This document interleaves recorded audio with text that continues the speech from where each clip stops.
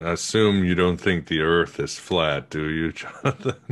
I guess I was Uh, going to ask you, what do you think about this age of continued conspiracies? Do you see them as distractions, or is this the collective consciousness really starting to search as traditional or sensible reality, or the official narrative of the world just makes less and less sense? What do you think?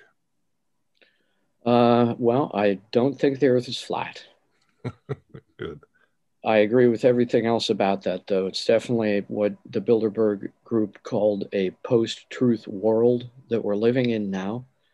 Um there's a plethora or pleroma of information available online, and most of it is mythic and fictional. Modern conspiracy theories being a form of contemporary mythology, even.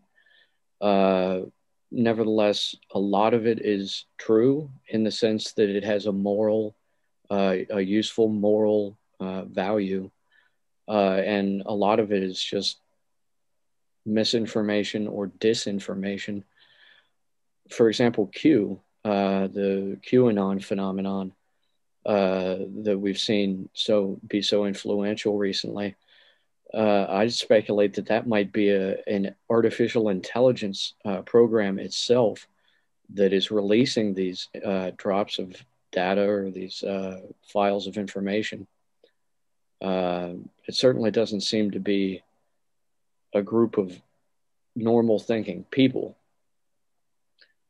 And from what little I've seen of it, it does seem more like a chatbot in the way it words things and in the way it so-called thinks.